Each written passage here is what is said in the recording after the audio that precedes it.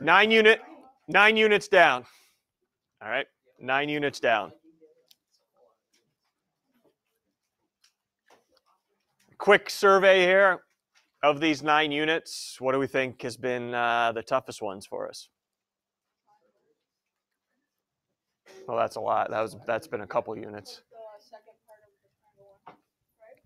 Like all the facts, like all the facts about it, like centroid, orthocenter unit, quadrilaterals.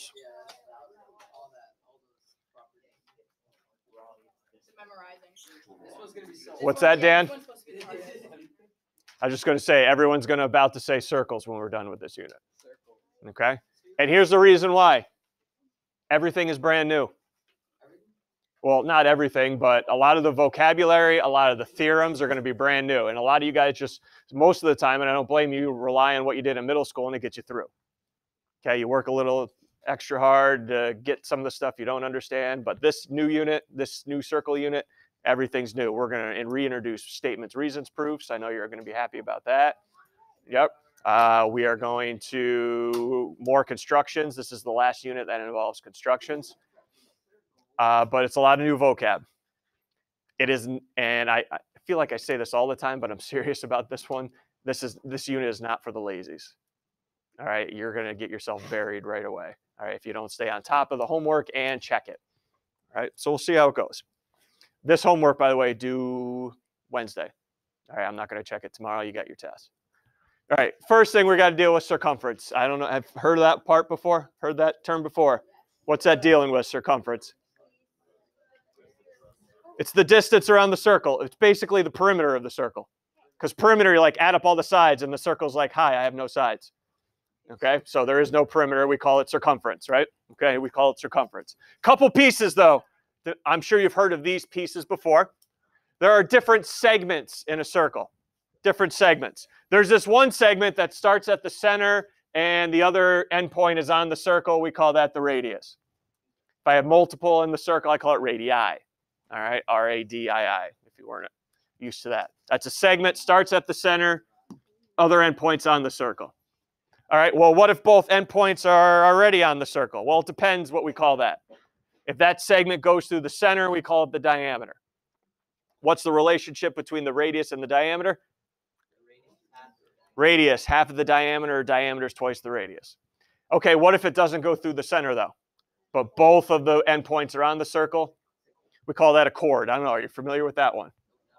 Okay, a chord is a segment in a circle.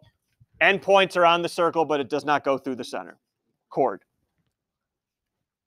Diameter.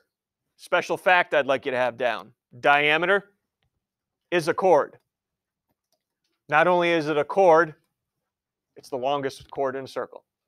You are not going to find any chord longer than the diameter. So the diameter is the longest chord in a circle.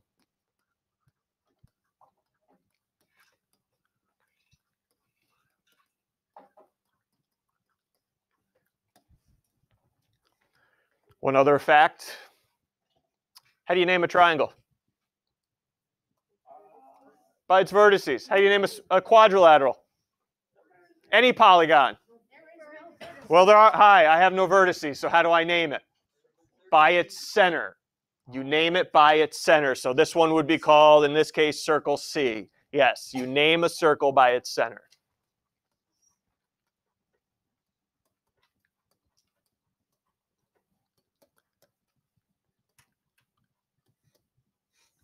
So if we start talking about circle M, oh, M's got to be the center in that diagram.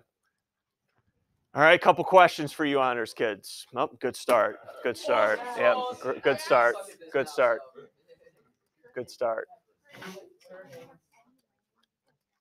It's not going to be curtains. Okay. Now everyone vote for curtains.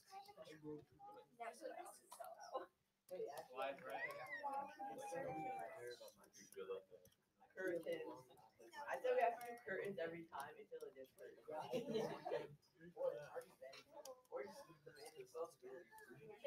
don't know what you're down. No, it's gonna be curtains. It's gonna be curtains. It's curtains.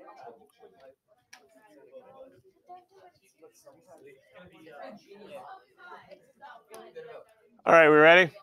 And you're probably going to get this. The reason being is you need to do it. You need to do this stuff. But of course, that's the way it doesn't work for me. So, star. Curtains.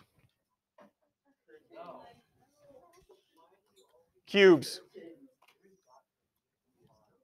Fades.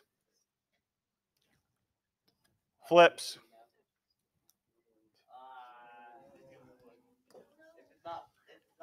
Slide right. Slide left. Pinwheel.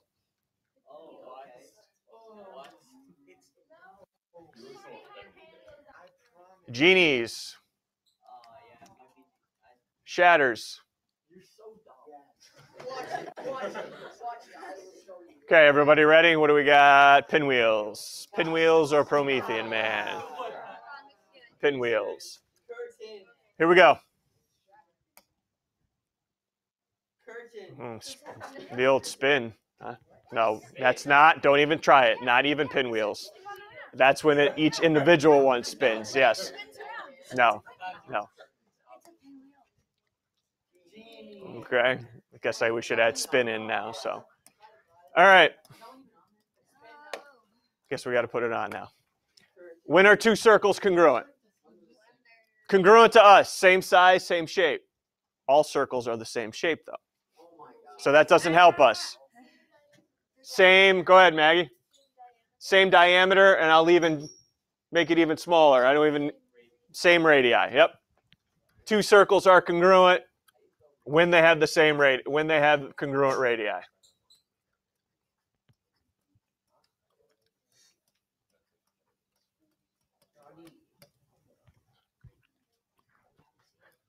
Okay, when they have the same radii length. How about that? It's a little bit more professional.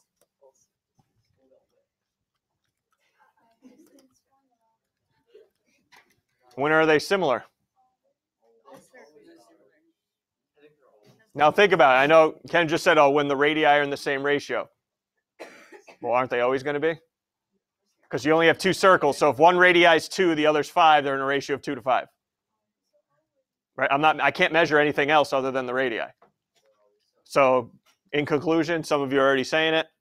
All circles are similar.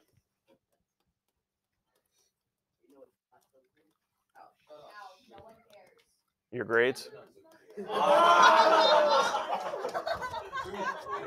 Got a little dirt there.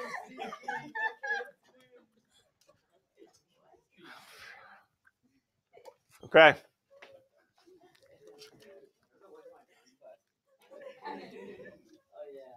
Next thing, concentric circles. Two circles or more that have the same center. How about some real life examples here? Okay, donut. Yep.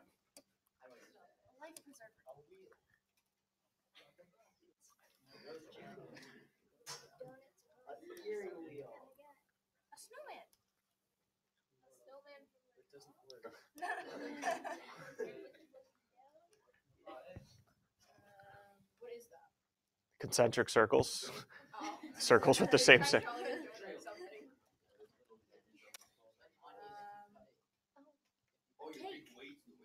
Onion or the tree, somebody said in my other class last week, if you cut a tree and look at the rings there.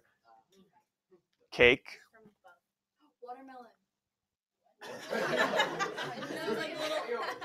Okay, I got you. Like the green core and the red stuff, yep. Anything else? I didn't think these would be so unique. The dartboard, yes, that's common, yep, dartboard. We tell time on it. Clock, okay. All right. If the eyeball was round, yep. Okay, we all good. Concentric circles. All right, concentric circles. Circles that share the same center. That was shatter. Know your darn slide changes, please, before you start bringing it.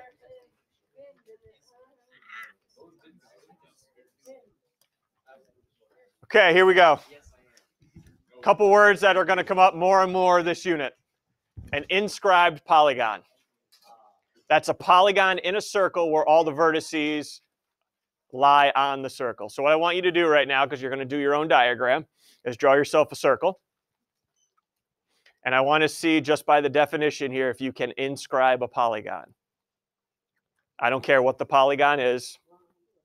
Okay, I don't care what the polygon is, but make sure it's inscribed correctly.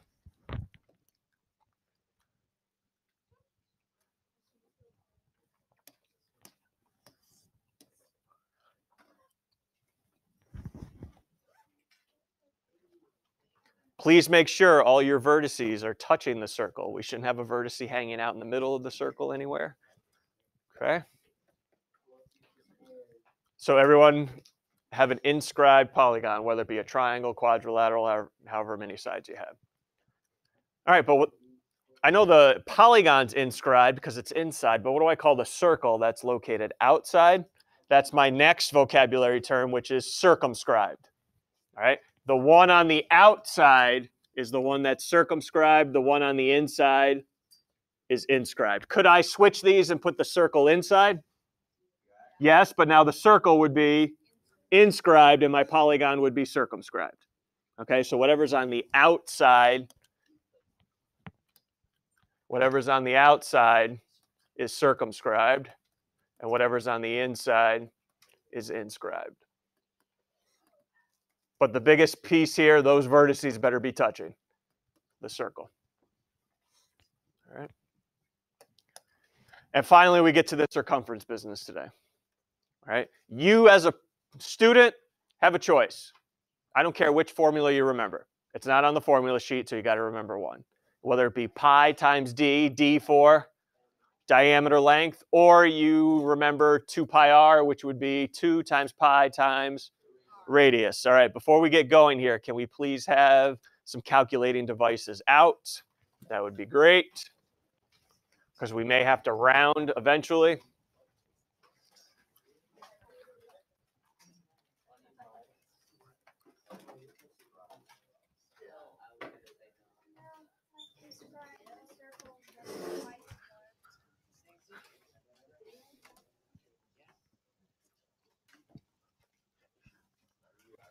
As a class, I'd like to use the same formula every time. Do we have a class decision here? Pi d or 2 pi r here? How many pi d's? How many pi d's do I have? 1, 2, 3, 4, 5, 6, 7, 8. How many 2 pi r's do I have? Okay, looks like it will have the old 2 pi r. That's fine. Okay, okay, 2 pi r. You got it. Also, just a little elementary way to remember the circumference formula. I don't know if you've ever heard of this before, using the pi d one. Coffee pie donuts. If you're using it on your own. Coffee pie donuts.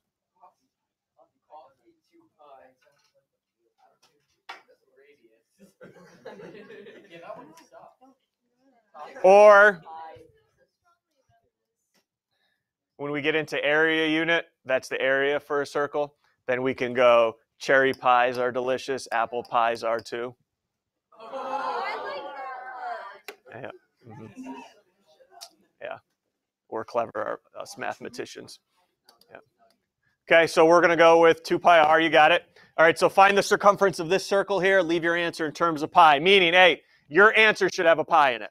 We're not hitting the pi button on the calculator. Your answer should have pi in it. So if we're going to use 2 pi r, what did I give you in this circle? Radius, it's coming from the center, so we call it the radius is 16. So 2 pi times 16. If we left pi as it was, 2 times 16.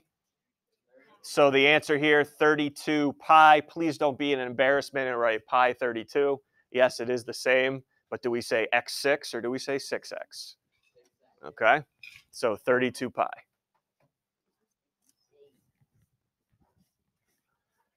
All right, let's go backwards. Can you get me the diameter and the radius if I give you the circumference? Okay, you guys want to use 2 pi r, you got it.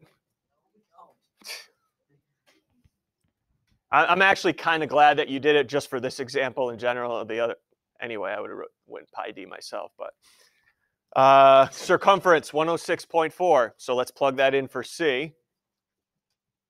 So it looks like you guys are going to be solving for the radius here. Okay, we got to talk.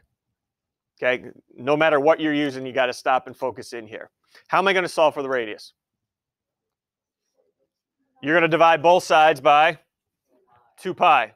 Totally agree, no issues. My issue is going to be is when you use the calculator. Okay? Use a fraction template, and you don't have to worry about this. If in the calculator you do 106.4, use the division sign, and divide by 2 pi, you're not going to get the correct answer. Here's why. Your calculator is programmed to do division left to right and multiplication just like PEMDAS used to be. So what your calculator is going to do is 106.4 divided by 2, get a number, then multiply it by pi. So if you don't use your fraction template, you want to use the division sign instead. This 2 pi has got to be in parentheses. Please remember that. Okay? Bottom line, how about if you got one, use a fraction template. I don't know why kids are opposed to that. It drives me nuts.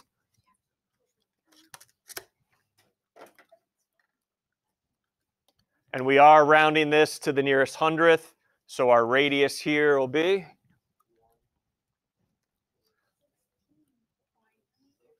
16.93. I also ask you guys to find the diameter for me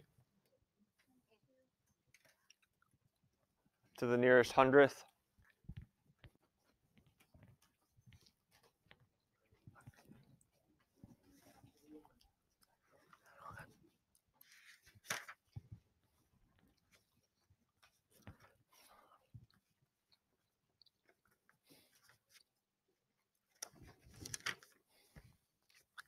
And diameter, what are we looking at?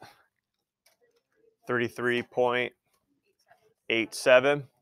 I am going to come down a lot harder here than I've been this year just because it really hasn't come up, but we're missing something. Units. If the problem has units, I do expect your answer to have units. All right. All good before we get a little tougher. Okay, let's get tougher.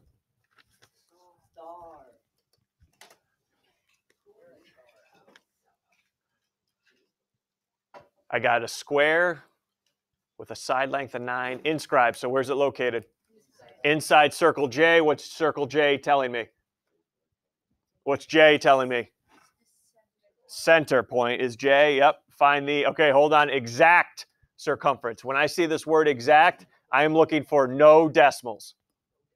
Leave it in radical fraction form for me. All right, leave it in radical fraction form. All right, so let's get a little diagram done here. I got my circle. I'm going to put a square inside so all vertices are touching the circle.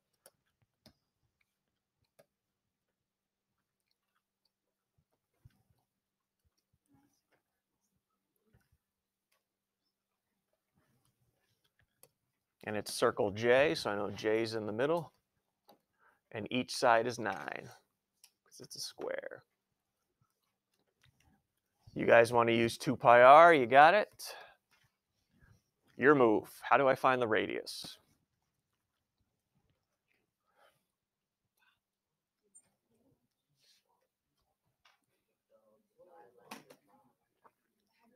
How do I find the radius here?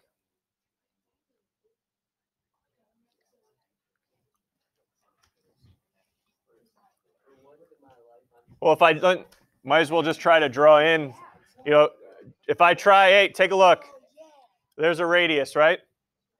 I don't know how that's going to help me out. That goes outside the square. Is there a radius I could draw in here, or maybe a couple of them that may help me out, knowing that that's a square and all sides are 9? What do you got back there, Sinead? So what if I do this?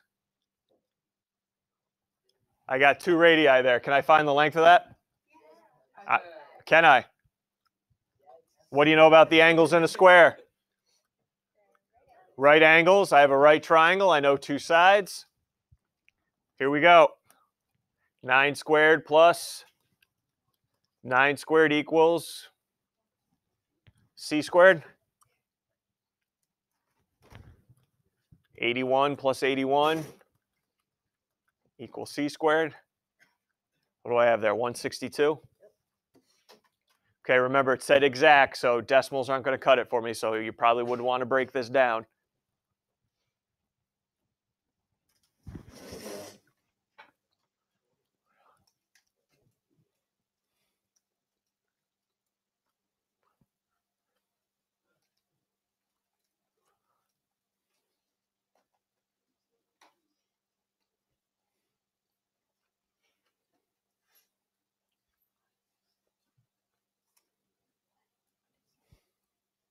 The perfect square that goes into 162 is already on your paper.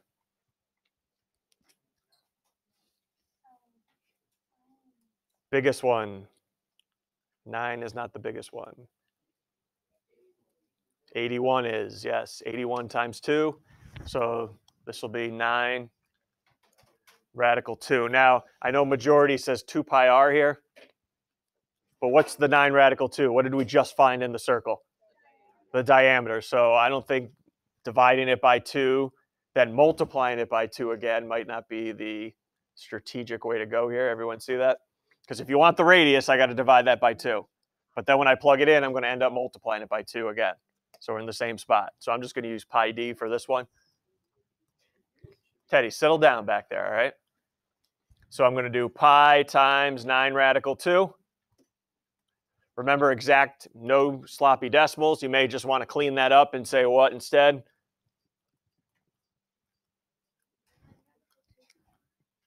Nine radical 2 pi, 9 pi radical 2.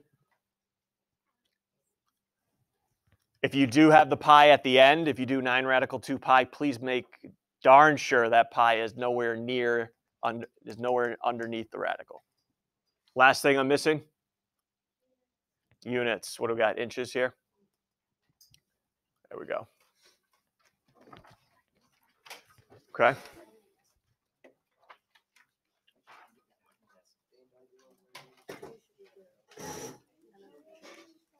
All right, a couple more.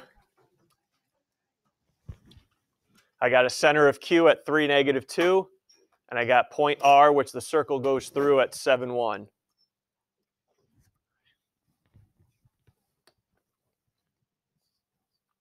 I'm going to leave you and your group to do this in a second.